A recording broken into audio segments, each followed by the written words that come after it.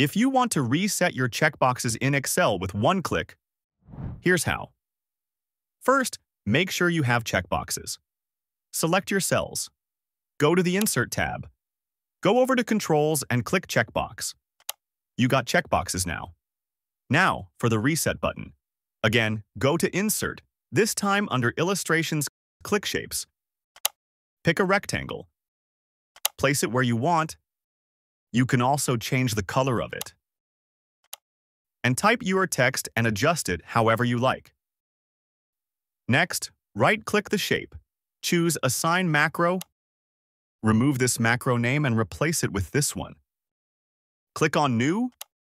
Remove the code that shows up and paste this code that I've given in the description. Save it. And that's it. Now you can reset all your checkboxes in one click. Subscribe for more clean Excel tips like this.